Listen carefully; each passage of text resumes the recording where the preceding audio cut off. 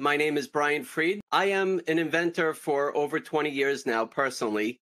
I've been working on all different types of inventions in all different types of categories.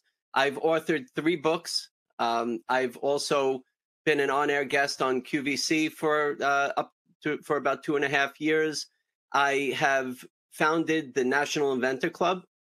I've used to run inventor clubs on Long Island, where I'm from in New York, for 15 years. And recently I converted it into the National Inventor Club. But as far as an inventor, I have 15 issued patents. I've licensed products, so I've earned royalties from them. And I manufacture other products, and I make them with a factory and I sell them myself. And I'm excited to share my experiences with you. So when you have an invention idea, you can do something with it and see if you can make money, most importantly. All right, so let's get to my slides and let's start off here. So we started off by turning your invention idea into a business. So think about this. Have you had an idea before?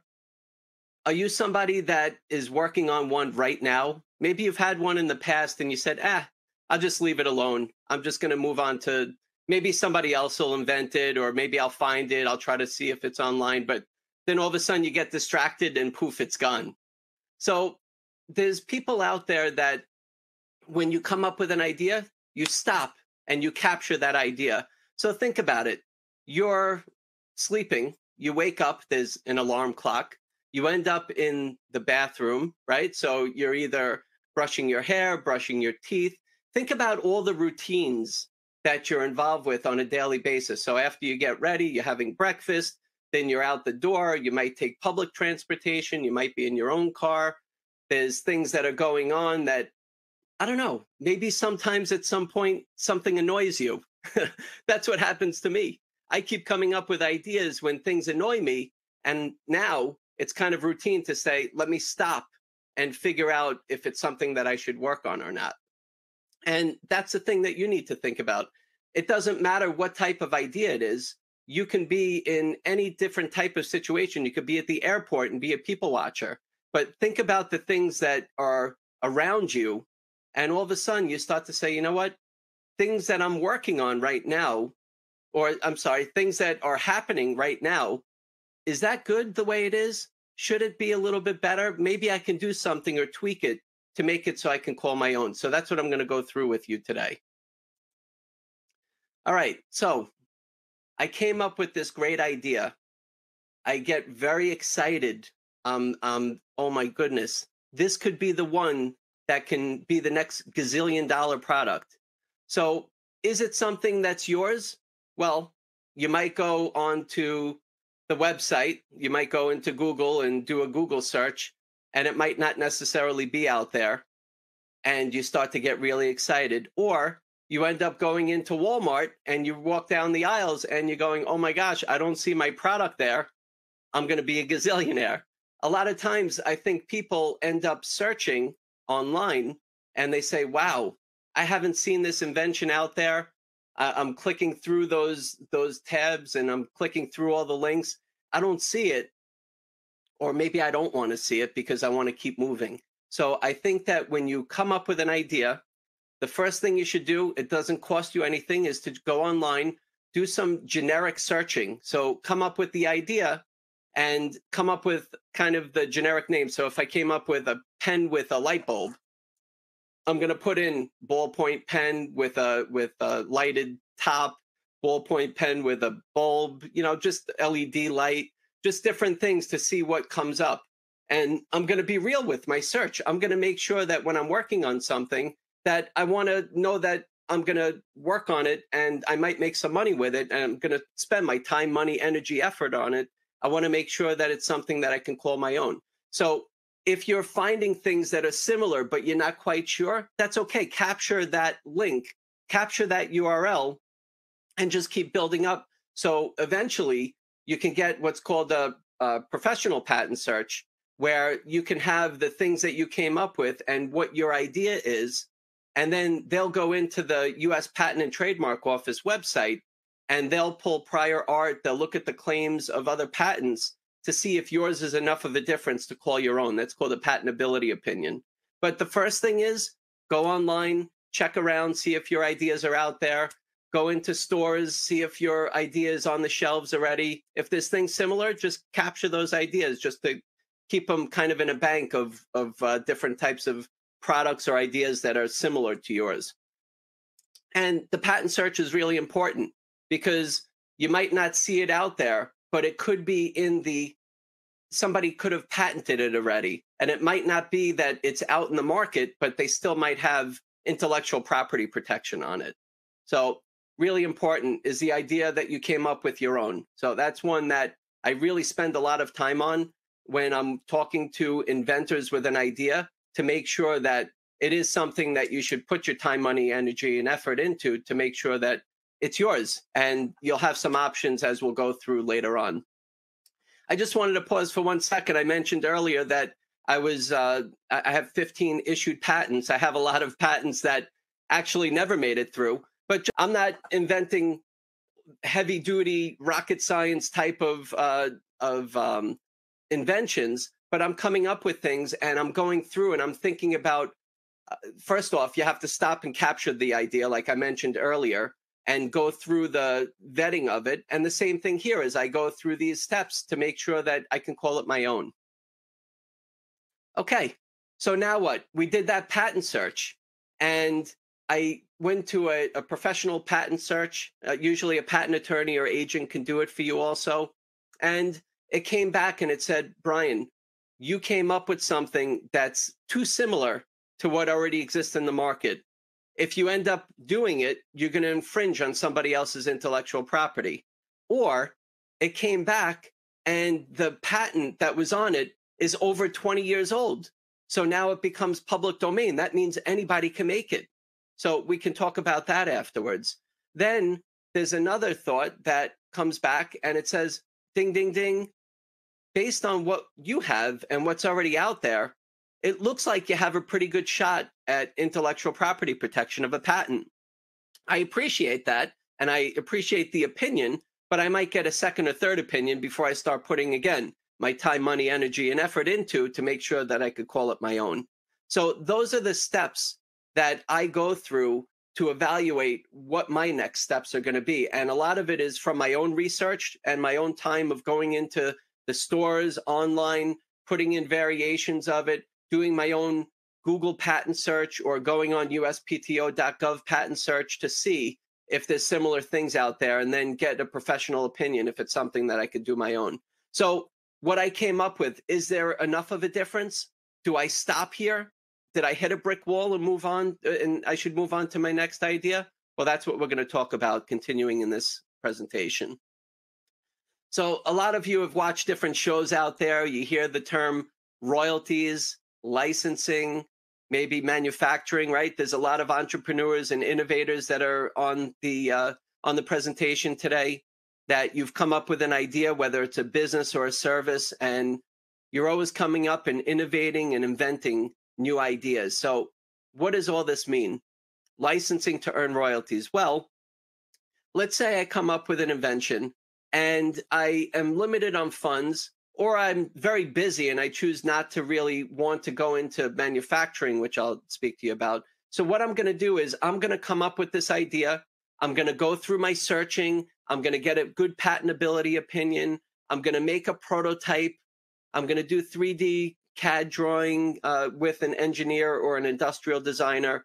And I'm going to get it to a point where I can make a decision of having these options of licensing versus manufacturing. So licensing means that I'm going to give my intellectual property most of the time, that's how it works, to a company that already has manufacturing capability, whether they outsource or they have internal manufacturing, and also they have distribution, whether they use a third-party sales rep, an outside sales rep, or they have internal sales reps that will go and go to the retailers and buyers to get your product in the stores. So licensing means that I'm going to take my product, I'm going to go to a company that already has these capabilities, and I'm going to see if they want to add my product to their product line.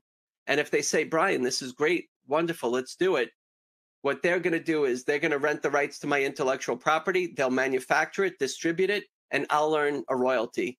Typically, it's from a percentage of the wholesale cost of what they're selling it to the buyer for. And I get paid quarterly, and I get to see sell-through reports of how many of the products are sold in different retail stores and the different variations of my inventions that are sold. And I collect royalty checks. And I've been doing this for over 18 years now. I've been working with a lot of other inventors to do the same thing. And it's just amazing to see your product out there for the reason you came up with it. The other side of it is the manufacturing. So maybe I've tried to license it and I hit a brick wall. They might not see the vision that I see with it potentially being out there as a good marketable, good opportunity, good window of opportunity for whatever category it's in. And that's something interesting, because if you're trying to license a product, there's some variables to it. You want to make sure that there's enough of a margin to be able to have the potential licensee. So you would be the licensor as the person, the inventor, and then there's the licensee. So there needs to be enough margin. They need to know that they're going to be able to sell enough of them.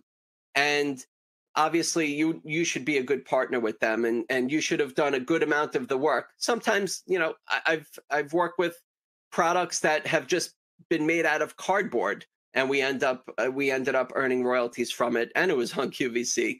Then on the other side, there's the manufacturing. So what does it take to manufacture? And we'll get into that, obviously, of being able to find a factory and manufacturing, and then going through all the logistics of producing the products, accounts payable, account receivable. You're really managing a business with manufacturing. So we'll get into that a little bit deeper. So who are you, right? Sometimes you think about it and you came up with this idea and you didn't wake up thinking, hey, I'm going to be an inventor. Most of the time you're doing something. You might even be in your own business, in your own industry right now. And you come up, like I was talking to a construction guy, and he ended up coming up with an invention for construction workers. So a lot of times people in the industry that you're in will come up with new ways to help you to actually do your job better. Or it might be for somebody else. You're watching somebody else do something and you can see that it could be done better. All of a sudden, you're going to be learning a new industry. But really, most of the time, people are just coming up with ideas, and you already have a full-time job. You're kind of out there. You have your life going on, and all of a sudden, this idea ends up coming and hitting you and saying, okay, what am I going to do now? So a lot of times people end up making their inventions into their side hustle. And look, you come up with this idea. You have this amazing feeling in your stomach of excitement. You want it to change your life. You want it to change and help your family. You want to make a ton of money, be a gazillionaire with your invention. But you also have to think about all the other things that you're doing in your life. So all of a sudden, this idea came to you. Is it going to be a side hustle? Is it something that you're going to give it a shot as a manufacturer and see if it's something that you can build up and now convert into your full-time job? Maybe you want to make it into a complete business where you came up with an invention and now you want to add other products around it to be able to make it into a brand. Or just the one product turns into multiple and variables of the product to end up being a bigger company. So a lot of people think about, what am I going to do with this invention? I'm busy. I have my life. I have my family. I don't have time for this. So that's where you kind of figure out and you understand. And that's what I've really had a chance to do with people, is to understand who you are and then think about what the product is and what the window of opportunity is to help you to make better decisions. And that's what you need to do for yourself, is to say, you know what? Do I want this to be my full-time job? I don't know what that means. I don't know. Can I have two full-time jobs? So these are the things that you need to evaluate to figure out if it's something that you should license and let somebody who has the company that has manufacturing capabilities and distribution do their thing and you earn a percentage of it. Or do you want to really start your own business, be a startup entrepreneur, and really be able to commercialize this invention? What's the difference? Well, I've had successful products with licensing. I've had not successful products with licensing. based on the market and how it's kind of sold out there. And then on the other side, I've manufactured products and I've had successful ones and subpar successful ones. So you don't really know because you're coming up with a new idea and nobody's really sold it yet. I mean, there's similar type of things out there. I mean, how many collapsible egg trays have you seen? You know what I mean? So you got to test the market and you got to find niches for it to see who wants it. The reason why I like to come up with kitchen gadgets is because everybody has a kitchen. When I went on QVC, if I just went on here and I said, this is for bread, this is only for bread, then maybe you like bread, maybe you don't like bread. But when I said, how many people have cereal bags and freezer bags and so on, so on, so on, how many people have a kitchen? My window of opportunity was much bigger. So I've licensed these, I've manufactured them, and those are the things that you need to think about. So it's kind of timing for your life and also financial situation of what you can afford and what you might be limited on. Okay, so you came up with this idea. You ended up going through and doing that online search, the patent search. You maybe had a patentability opinion done. You started to think about who you are and what kind of timing you have to figure out if it's something that you might want to license, you might want to earn royalties. But either way, you want to bring this thing to life. You want to take the idea out of your head and put it in front of you. So you've heard 3D CAD. There's so many different programs out there for just regular people, just basic, that we can figure it out ourselves, or you hire somebody that actually does 3D CAD. I'm kind of outdating myself, but when I first started inventing and I needed to make a 3D printer, which I don't know if people have seen, like there's desktop 3D printers now that it just goes back and forth and it puts layer of filament on top of each other in different types of material to end up making a prototype for yourself. So it was hard to even find a regular printer, 3D printer back in the day to make prototypes. So what did I used to do when I was single, then I got married, I had my daughter, so I went through the stages of my life. And I remember recently, I used to come up with these toy inventions. My daughter Alana is now, she's going to be 21 in a couple of weeks, but I came up with all these toy inventions. And I used to go to the store and buy all kinds of toys, and I used to rip the guts out of them. I showed it to her first. Sometimes she played for a minute or two, and then I take it, rip it apart, and I end up making my own prototypes out of it. And I put it away in a closet. And recently, she opened the closet and found all the things that she was missing. But no, look, you want to try to get to as good of a prototype as you can to really call it something that, like, to take it out of your head and make it a reality, make it real. And it doesn't have to be exactly the way it needs to be for a finished product, but you want to get it close. And I could tell you that I've drawn chicken scratch, drawn kind of what my idea might look like. And then I might have had somebody draw it a little better for me. And I tried to license it to earn royalties. And I didn't get that great of results. People got the concept. But I could tell you that when I ended up making a prototype, it changed my life because I had a chance to meet buyers and it converted into, I want that. You know, I understand it's a prototype, but I see it. And when I made it so it can work the way that it should, and I got it as close to what it should be, that's when really my invention career really kicked off. So there's a lot of options for you these days. It might not be a plastic type of invention or product. It could be made out of wood. I work with inventors that have sewing projects. So we call it cut and sew. You could make it out of metal. So maybe it's bending and cutting of metal, wood, whatever it is, try to get it as close as possible that you can. And look, if you could take pieces of things that already exist and put them together, that helps too. It's quick, easy. You can just order it and all of a sudden it comes. I did it recently. I just buy things and I kind of figure out if what I'm doing is going to make it better. And then I go through the stages like I went with you, the steps, patent search, prototyping, and that's where I'm at this point in the presentation. All right. So we kind of made our idea and we brought it to life somehow, some way, to be able to explain it, describe it, show it as much as we can at this point. The next is, again, bringing it to life. Let's continue. So I want to protect it. You've heard, and I hear a lot of people say, yes, I got to this point, or maybe this is brand new for you. You can you can file what's called a provisional patent application. And what that does is that gives you the right for 1 year to say that your idea is patent pending while you're exploring the market of like what we spoke about earlier, licensing or manufacturing. You can come up with a good trademarkable name. So maybe that invention that you came up with is over 20 years old and now it's in the public domain. So you, me, and your neighbor can make it. So maybe we came up with a good name. People have heard of the Snuggie out there. The Snuggie was invented many, many years ago, but a company said, you know what? It would be cute to do this blanket with sleeves and call it the Snuggie. And then the next day you heard the Slanket and you heard all these different versions of the Snuggie because it's public domain. And if you want, you can make one too. So you can use trademarks for the name. If it's something that you actually use in commerce and you file it with the U.S. Patent and Trademark Office, you turn your trademark, the TM, into an R. So a lot of times when you see packages, you see a TM, they're putting you on notice, but actually when they show that it's being used in commerce, it changes to an R. Something interesting for you to know. And then copyrights.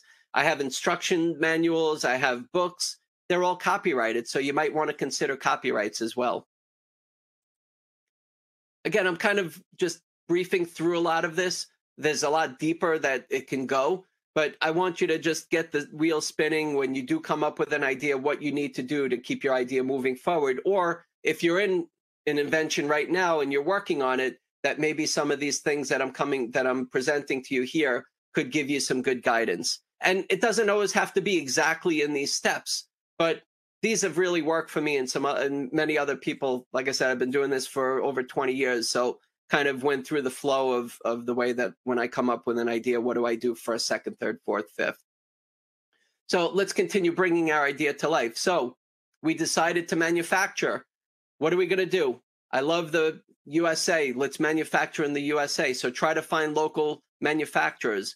There's thomasnet.com, overseas, alibaba.com. You can find different types of resources out there to find manufacturers. You can Google contract manufacturer in your area, see if they do plastics. Maybe you find somebody that does wood or metal, specific to what type of product, what you think is the right material that you're going to be using for your invention.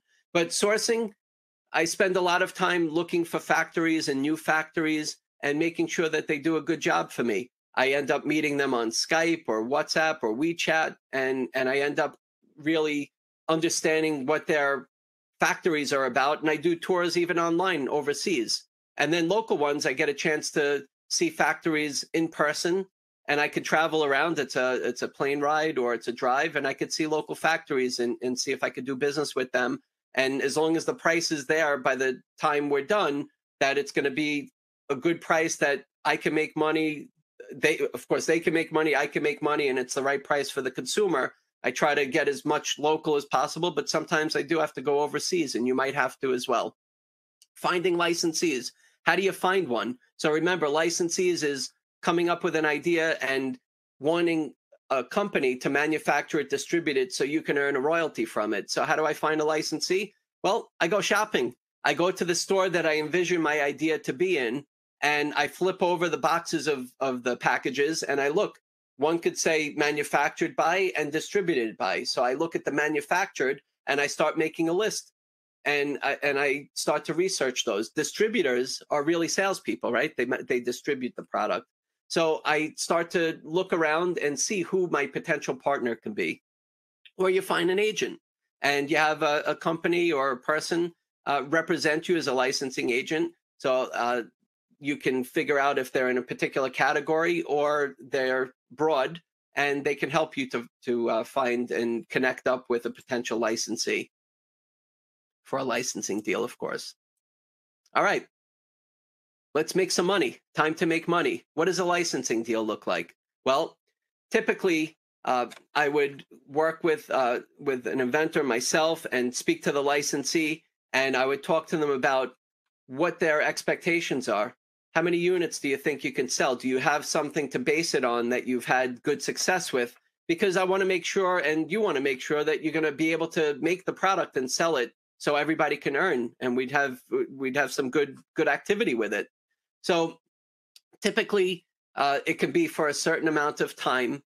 It could be for a territory. So maybe the licensee, right? You're the licensor with the invention. They're the licensee. So maybe they have distribution in multiple countries, or maybe it's only in the US. I said there's a term, then that, then exclusivity. Well, most of the time, licensing deals are going to be exclusive. If it's within that category industry.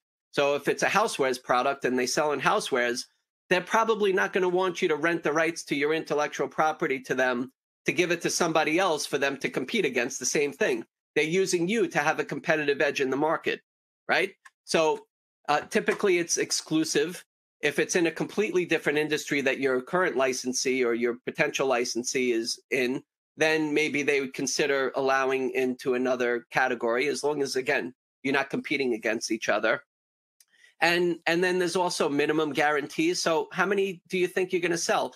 If you hit that, then that's great. We're going to continue and we'll expand and we'll extend our agreements. But if you don't, we have to talk about it. Are you going to be able to are you going to pay the difference of the minimum royalty guarantee? Or are we going to turn it into a non-exclusive and then we might just terminate the deal? You know, I want to be able to maximize the time, because when I come up with an invention, a design patent lasts 15 years and a utility patent, otherwise known as a non-provisional patent, will last 20 years. So my time is ticking, and it took a couple of years also while it's being filed and being examined by the US Patent and Trademark Office. That's also part of the time of your patent. So you want to try to maximize your time, and you want to find a good deal. So I love making deals with licensees and making sure that it's amicable for both parties and fair, that they're going to be excited about doing it and you're going to be excited about earning royalties. That's the best part, right? Earning royalties. So we decided to manufacture. So let's make money this way. How can I sell my new product invention, right? You're manufacturing it. So a lot of times I'm working with people, and this happened to me in the beginning. Okay, I'm excited. I manufactured my product. I have 5,000 units in my garage. Now what? So I like to think about that before. So we talk about how many products, let's say you're going to manufacture it. Let's say you have the 5,000 units in your garage. What would you do if you had it right now? Well, I'm going to take my prototype, or I'm going to take my pre-production sample, and I'm going to go knock on doors. I'm going to see what kind of opportunities there are with the different retailers that I'm thinking about. But a lot of times these days, you could be really successful being online. You don't have to be in a big box retailer to be successful. And look, let's kind of tell it like it is. Look, not every product and not every idea that you have is going to be a home run. Some are going to be singles. You know, a lot of times people, let's say you come up with a golf ball and somebody comes and says, Brian, I came up with this amazing golf ball. It does all these tips and tricks and all these things. Okay. And I look around and everybody on the golf course right now is playing golf. I'm going to be a gazillionaire. Okay. So take yourself out of the golf course and now look around and ask people, do you play golf? Do you play golf? Do you play golf? Maybe it's a little bit less, right? So you want to be realistic to really understand what your window of opportunity is. So that's why if it's niche, then you're in a specific category. A lot of times people come to me and they give me a list of where they think their idea should be sold. And a lot of times I appreciate that it could be something very specific for that, but how can I flip it so I can make it into more of a mass market consumer opportunity? Yes, what you came up with is smart, but maybe it's second, third, or fourth on the list, right? We want to keep our window of opportunity open. Just like I said with the pull ties, I made my window of opportunity very large to do really well with this product because I said, how many people have a kitchen at the end of the day? Okay, so online these days, you have Amazon, you have eBay, Etsy, you have all these different Walmart.com, you have all these different opportunities to be able to put your product out. So you manufacture it, you send it to them, they could do fulfillment for you, you do fulfillment for yourself, and you can make a business out of it. You're making a product for $4, you're selling it for $10. You have a nice margin there. You give Amazon or whoever their cut, or a sales rep, if you have a sales rep going into the meeting with buyers and collecting POs for you to fulfill. So these are things to really consider. And again, you can really turn your idea into something these days as an entrepreneur, coming up with an invention and starting a business. And look, a lot of the manufacturers that I work with also, even overseas, sometimes people's perceptions are you need 50,000 units, 100,000 units, gazillion dollars, millions of dollars. A lot of these factories are willing to work with you to help you to do the tooling if you need, which is like these big metal plates that they pour liquid in and it cools off and they open it and it comes out, and that's how you make your product. So they'll work with you on the tooling or amortize it into the price, or maybe they'll help you understand that you're just launching your business. So maybe work on a minimum order quantity lower. I might pay a little bit more on the price, but look, if I have the margins, I'm going to get my business going. And I love putting people into business for themselves. They don't realize it. It's interesting because there's this one lady that I was working with. She came up with an invention, and I said, trying to license it, and all of a sudden she converted it into manufacturing. I said, why don't you manufacture it? She goes, I don't have the money to do that. Well, how much is it? I don't know, 25,000 for the tooling and $3 per unit. Okay, so let's get some quotes. Got a quote, $600 for the mold, 80 cents per unit for the product, and 3,000 units minimum. Can you believe this? $2,400, right? 80 cents times 3,000, $2,400, $600 for the mold, $3,000 shipped it overseas, right? Coming in, couple bucks there. But look, she went into business for herself for $3,000, $4,000, $5,000, and 3,000 units, 3,000 units, 5,000, 5,000, reorder. Proud of her business, building it, growing it. Congratulations. So perception sometimes, look, people are out there. They'll help you build a business. You just have to find the right partners. All that eat, sleep, invent, repeat, right? So you go through this process, you get a product out there to market, and you have this, it keeps coming to you. Like you're in different situations and you're coming up with all these ideas. And look, I'm constantly picking on myself and watching other people. I guess I'm picking on them too. And I'm realizing that maybe this is something that people could do better. Maybe I can do things to improve somebody's life or to help them or to help me, selfishly to help me, but is it enough of an opportunity for other people? And that's what you need to do. You're going to be coming up with ideas nonstop. Stop in your tracks. How quick when you're talking to somebody about something and you get distracted, poof, it's gone. Write it down, text yourself, leave yourself a voice message, whatever you can, capture that idea and go through these steps to see, is this an idea that you're going to put your time, money, energy, and effort into?